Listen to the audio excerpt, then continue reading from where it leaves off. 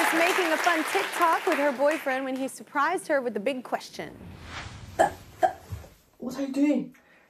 黄音人，我想和你说一件重要的事，而且我要用中文告诉你。你愿意交给我吗？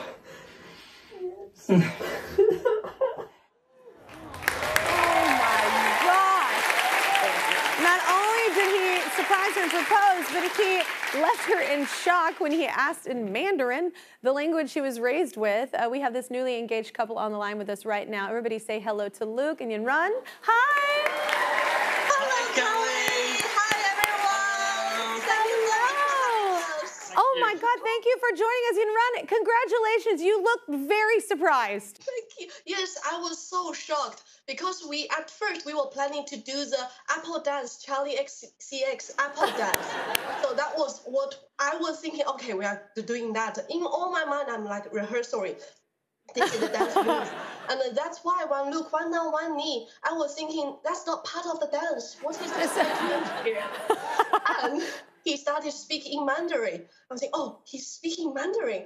And then it clocked me. He was proposing to me. And that was a moment I feel so touched because I could tell how much effort he put in to make such a beautiful speech. And the fluency and the pronunciation was so perfect as well. And it would never occur to me that he would choose to propose to me in my native language. It's just so adorable, and I feel so grateful as well. It's so sweet.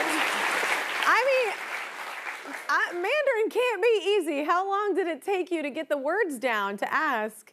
No, it wasn't easy, Kelly. To be honest, it was something that kind of happened over a few months because a few months ago, I decided I really want to propose to Yinrun, but I want to make it special because she's given me so many special moments over the last 2 years. And she told me that it was a dream of hers to one day hear me talk in Mandarin because that was the language she grew up with, and we always talk in English. So I thought, okay, this is where I'm going to surprise her.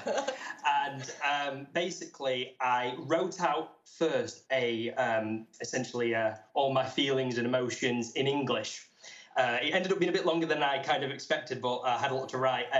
Then I used an online translator app to translate into Chinese so I could then learn, you know, the pronunciations, the tones, and that message for her in Mandarin. And I was very, very nervous, as you could tell by, you know, the way I was kind of... you were shaking hands. Yeah, my hands were shaking quite a lot.